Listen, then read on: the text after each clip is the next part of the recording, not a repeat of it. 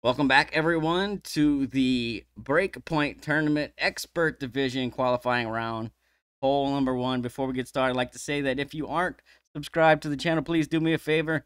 Hit the subscribe button. You can ring the little bell. You get notified every time I go live. Sure would appreciate it. Help me grow the channel. That being said, we're playing a Goliath bounce-up shot here with some backspin.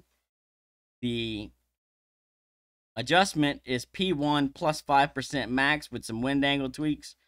6.2 back, 3 left. So I'm using Centurion here. A 3 left spin, wind 4 ball works.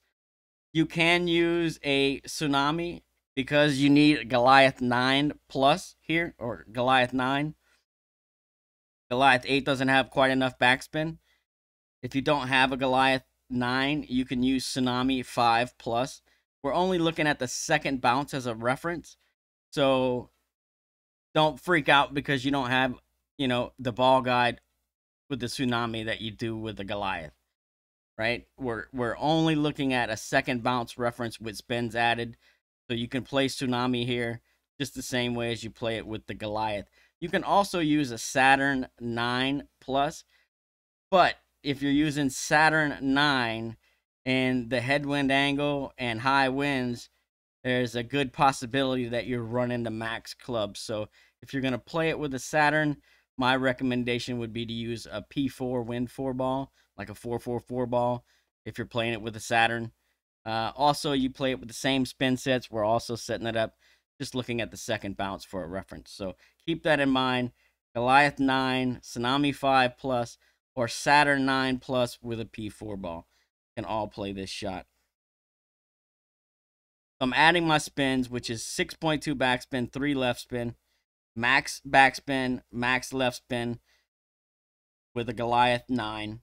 And then I'm setting my second bounce right there. That's what I wanted. So what I'm looking for is I want the right side of the second bounce on this line, which is 3 lines above the hole, right? And then I want to be splitting the line that's running in line with the hole with my ball guide. So basically right there, right? I'm going to put that in the corner. So if you push it up, if you go a little bit further up from where I'm at here, you'll see the bottom of the ball guide kind of makes a U. What I do is I pull it down until I get that flat. Now it's on a little bit of an angle, but you see it's flat, right? So I pull it down just until I see it flatten out. And then I stick the right side touching this line here. That's what I'm looking for when I set this up, just so you know. That way you're always getting the same position, starting position. And now you're going to set this up the same way no matter what club you're using, whether it's Goliath, Tsunami, or Saturn. Add your spins, set your second bounce here, then adjust. And the only other thing you need to know is some wind angle tweaks that we have for this shot, because there's so many different wind angles and we're pulling up slopes and down slopes and such. It's inevitable that you're going to have to do some tweaks on this one if you want to drop it with any sort of consistency. So what I'm looking at for wind angle tweaks is this. This bush here is, I'm looking at the right side of that bush, and left is my crosswind angle. I'm splitting the 2 trees over here in half. Right here, see this tree and this tree? Split them in half. This is the neutral angle.